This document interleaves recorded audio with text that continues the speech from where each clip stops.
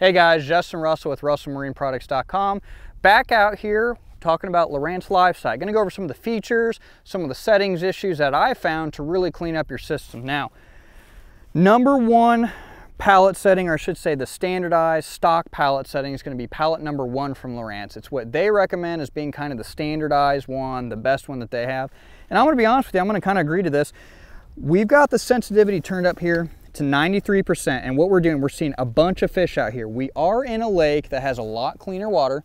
We probably got, I don't know, what do you guys think, 4 or 5 foot visibility probably? So a lot better than the 2 inches we had on El Dorado Lake, our home lake, from all the rains and stuff. Wow, well, dang, that fish is really moving there. More than likely, hybrids, white bass, we're on a lake that has a ton of them in there. But wanted to showcase what the Livesight actually shows. So we're in roughly 14, 15 feet of water. I'm going to aim this thing out a little bit deeper so it's going to turn here on us. Move us out a little bit.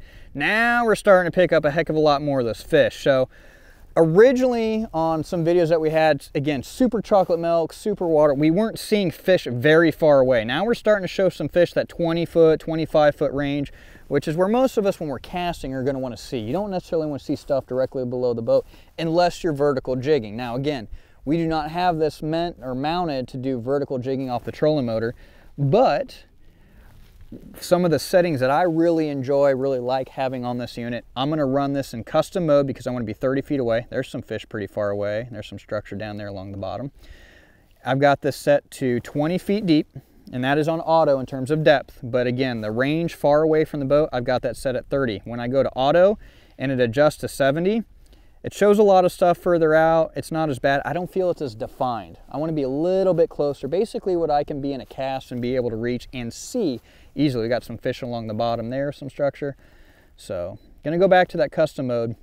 One of the things I'm gonna do is go into advanced here. We've got noise rejection and surface clarity, just like you have on 2D sonar. I like the noise rejection set to low, and I like the surface clarity set to medium. Now, what I wanna do is I wanna play with the sensitivity. How much sensitivity can I add without gaining a ton of clutter? Which we're kind of getting some static stuff, but we're still seeing the fish pop up there, which is what I like. So we're at 96. Let me take a little bit of that clutter away. We're at about 92, and I lost a fish. Let's go up to 93 there. Spin this around, see what we can see. Not back shallow. Let's go back out deep. The thing that you're going to want to play with the most here is the sensitivity, because you're going to want to remove a lot of that clutter that you're traditionally seeing on there, just like you would on your 2D sonar. Now this color palette's directly relating to the 2D sonar.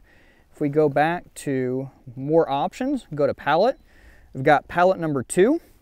This is going to be extremely similar to the Garmin Panoptix original Panoptix type system here, color palette. Palette number 3. It's more of a bluish green color. It looks a lot more cluttered to me. Also looks harder to find, a harder bottom. We've got the copper color here, which I think is way better in murky water or with a lot of silt. Wow, there's some fish streaking, chasing shad right there. Holy cow, some shad just died. That was awesome. I'll have to make sure Aaron puts that in the video.